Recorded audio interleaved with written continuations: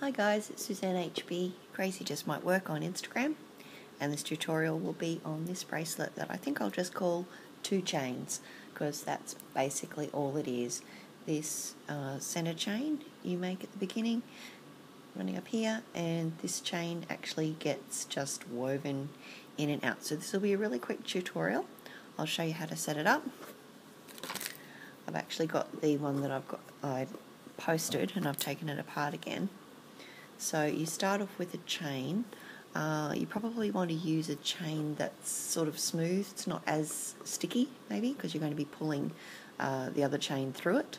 So I've used limited edition bands here, but just any decent size bands that aren't too sticky would be good to put through that.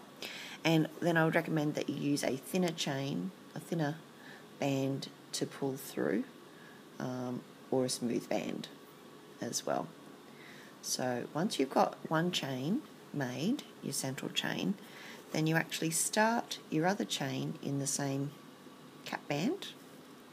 And I would recommend that you don't make a huge amount. You're going to use quite a length of chain.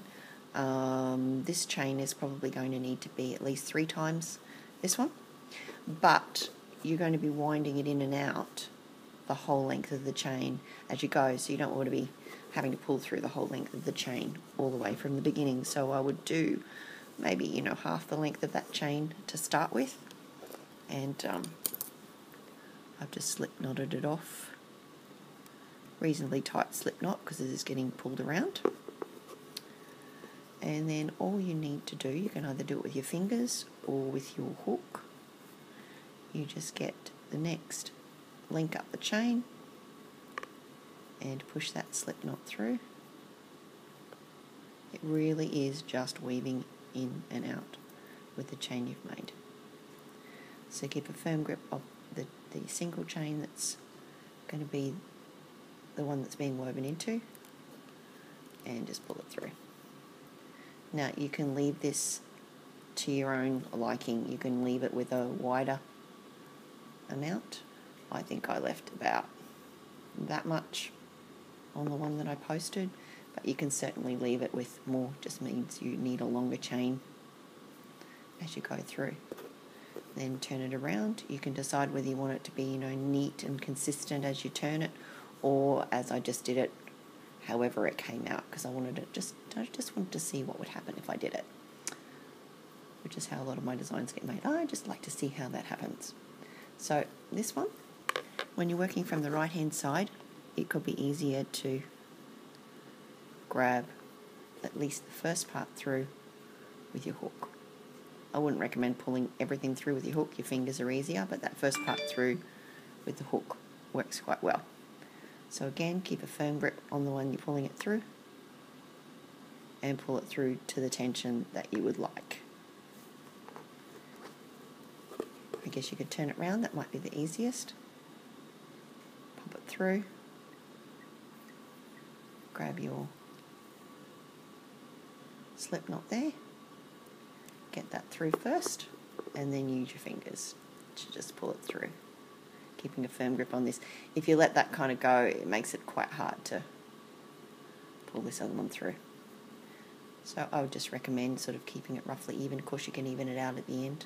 I think this is a little wider than the one that I posted, so you can always, as you go, just adjust it a little, like so, or you can adjust it out wider.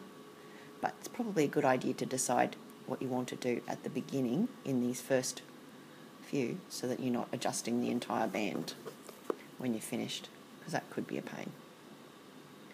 Okay, so through, grab that and pull it through the other side,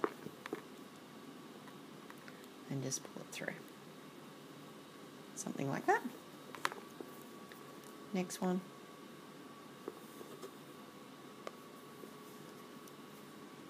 Grab that slip knot and just pull it through the next chain from the opposite side. Whoops.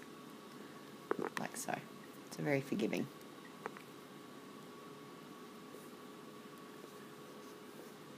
Adjust it as you think as you go, like so, and keep going. Now when you get to the end of your slip knotted chain, of course this is not going to be nearly long enough to go the length of the chain, all you need to do is undo that slip knot and make more of this chain, which I think is I think it's the 600 pack Persian white that I'm using on this one. Okay, so I've got to the end of there, so I'm just going to carefully undo that and make some more. I can find where I put my Persian white. Make some extra chain. And even though it doesn't really matter, because it's a fairly rough sort of idea, if you keep your chain straight as you're making it, I think it's a nicer look. So if you keep this chain sort of straight and untwisted, it gives you more options for making your rest of your bracelet look neater as you pull it through. So it's up to you how much more you want to do all at once. As I said, I found that about half the length of the chain that you're working into is not too bad to work with. I wouldn't recommend the full length, it's just too much to pull through each time. It's a bit of a pain. So we just pop those on, just working quickly, and again slip knot it. You could put a C-clip on it if you wanted to, and we go back to that same process, popping it through there, grabbing the slip knot, pulling it through, and then using your fingers to ease it through, like so. Again, working from the opposite side, grabbing it, pulling it through, and then working out this way. So every sort of half to quarter length, I just double check that it's actually the kind of length, or what would you call it, bump out the side, curve of that you're wanting. If you want it more out the side, then pull it back. If you want it less, then pull it forward. So you work it all the way to the end of your bracelet. I'm not going to do the whole one on this for the tutorial. So as we go, once you get to the end of this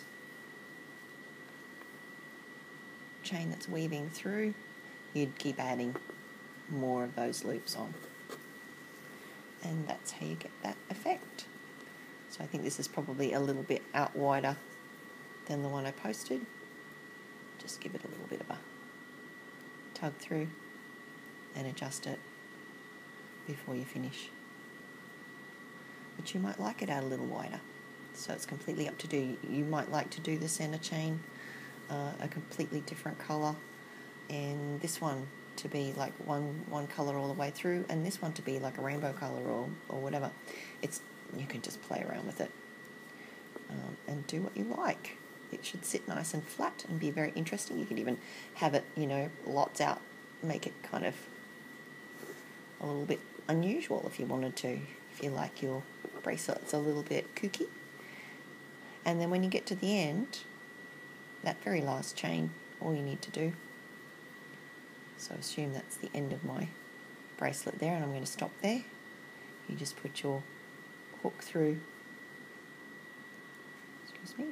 hook through there, making sure that you're actually capturing the loops, you're not putting it through the side so it's going to slip off, and then grab those two and put it through there.